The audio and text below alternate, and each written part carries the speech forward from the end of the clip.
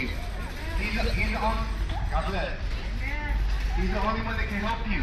He's the only one that will really, truly never leave you nor forsake you. God bless you guys. God bless.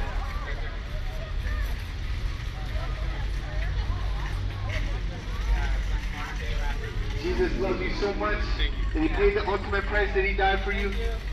God bless, guys. He died for us. But when we're living in sin, we're taking for his gift for granted, what he did for us.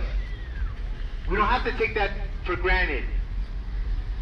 I used to be an atheist. I didn't used to believe in Jesus Christ. But Jesus Christ made a difference in my life. He changed me. He spoke to me to come to him, and I came to him.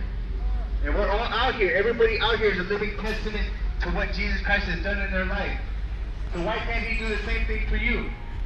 Jesus Christ can do the same thing he did for you that he did for us.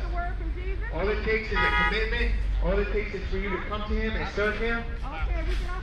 Would you rather be a slave to Satan or a servant of the Lord? When you're a slave to Satan, you're living in sin. You're never happy. You're never happy with what you got.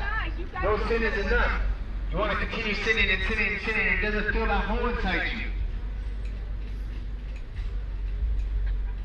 But when you're serving the Lord and you're doing his work, and you're loving on people, and you're telling people about him, you feel good about yourself.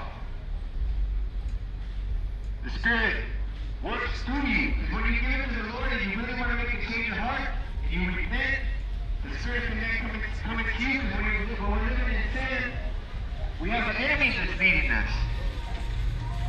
The enemy is leading us. And we're living in sin.